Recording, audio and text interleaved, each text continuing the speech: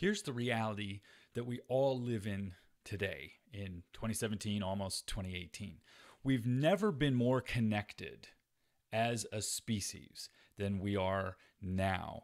I mean, the incredible advances in technology that have given us instant access to information, to individuals, to movements. We've never been more plugged in than ever in the history of our species. And at the same time, there's never been more noise. There's never been more information coming at us. There's never been more things clamoring for our attention. And we have not evolved our human capacity to process information. So we still filter out the vast majority of what is coming at us. Now, in business, this creates a really interesting opportunity / problem because it's never been easier to use this technology to get your voice, your message, your products and services, the opportunities you have to help people out into the world.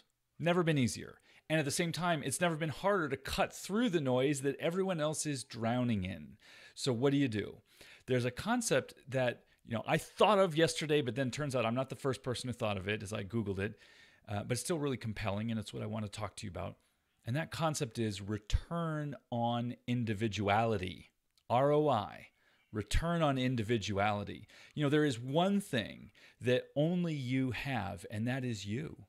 There is literally no one else in history. If you think about this, if you take your ancestry, your roots, and then your own personal experiences from the time little you came into this world until today, you put those together, you have an absolutely unique experience. Nobody else, no other human being has ever had that same combination. It's what I call your story print. It's like a fingerprint, but it's unique to you, and it may be the only thing that's unique. So how do you tap into this to create return on individuality? Well, the first thing is you got to be willing to show up and be yourself. Listen, I think we've all fallen prey to this kind of Me Too marketing. We see other people in our industry, maybe who do something similar to what we do, and they seem to be successful, right?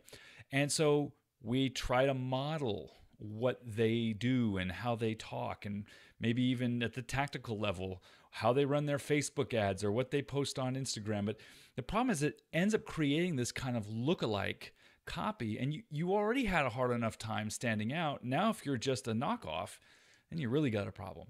What's the solution? Forget all that stuff.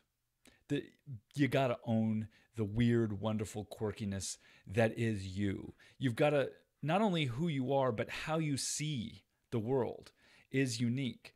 So show people what you see. Use stories to capture their attention and get them to see themselves and life differently.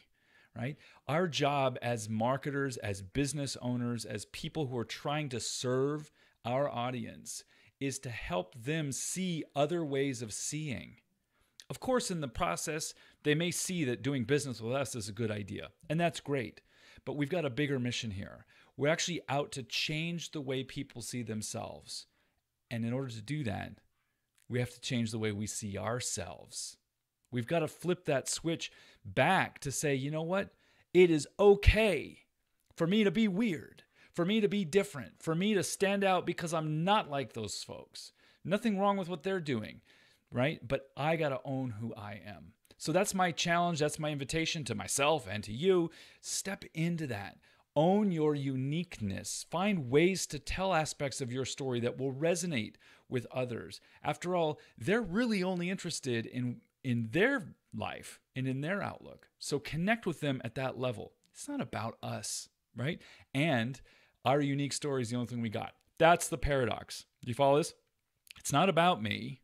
And what's unique to me is the only thing I have to create this conversation. So that's my invitation to you. Make what you will of that. And I look forward to seeing more of you and getting that ROI, that return on individuality. Thanks.